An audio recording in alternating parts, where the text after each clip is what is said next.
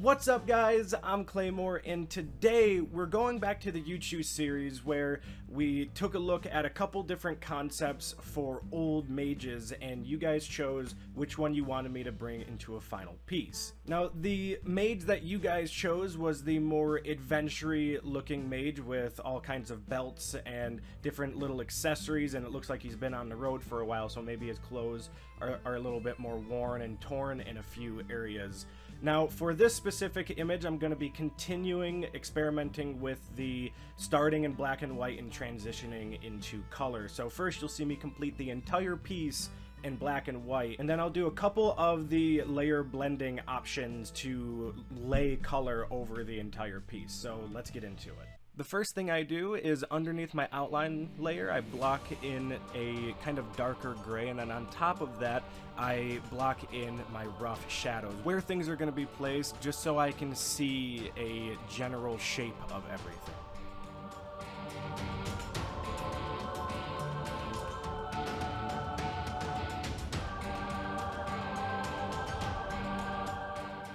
With my shadows pretty firmly in place, I start looking at where I want some of my highlights to be. And then once I choose where my highlights are going to be, I can start pushing the gray tones around to really make things feel solid and realistic.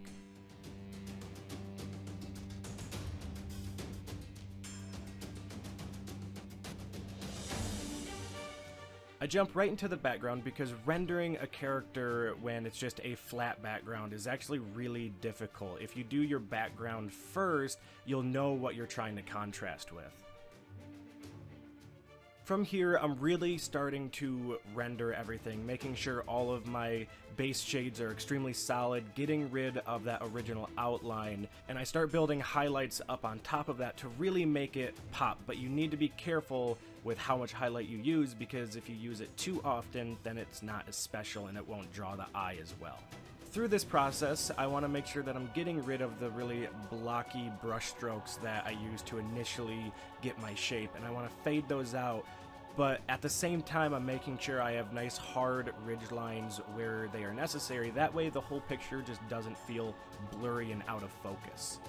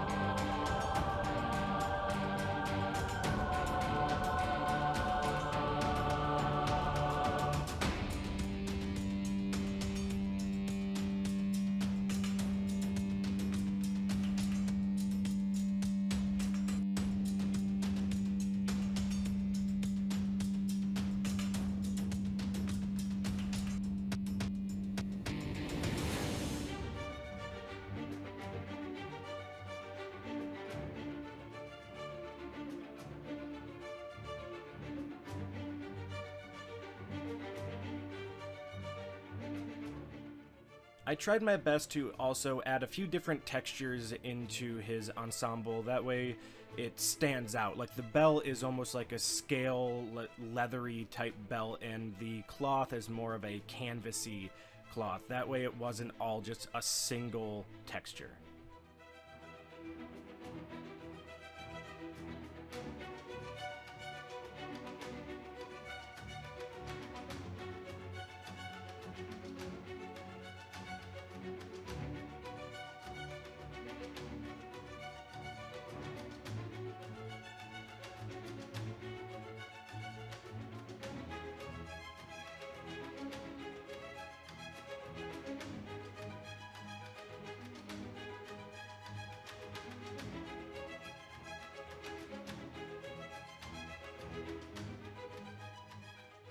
It was a conscious effort I made throughout the piece to make sure that anything that was far away from my focal point, which was the head of the staff, his face, and his basically shoulders and up, everything further away from that got less and less detailed. That way it would seem out of focus, so your eye is always drawn back to the detailed portions.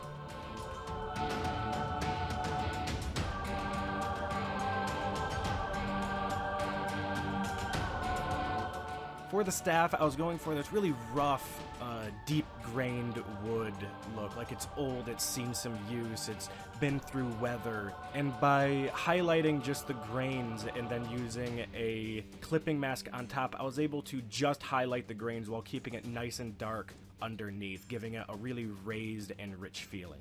Now, getting into color, I wanted it to be a bit more subdued, and I wanted a good transition of kind of cold to warm.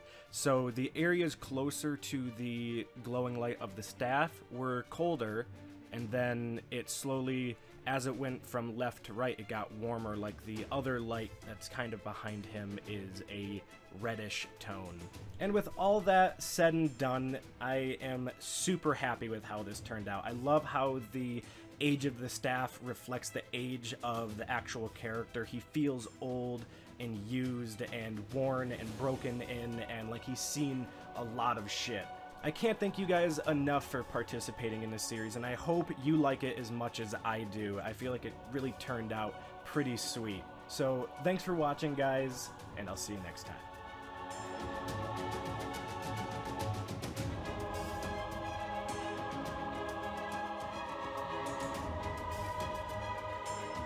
Thanks for watching, guys. If you like this video, then don't forget to leave a like, and subscribe if you want to see more. If you want to come watch me live, then join me on my Twitch channel. You can also follow me on my Twitter to chat and get frequent updates. So until next time, have a good one.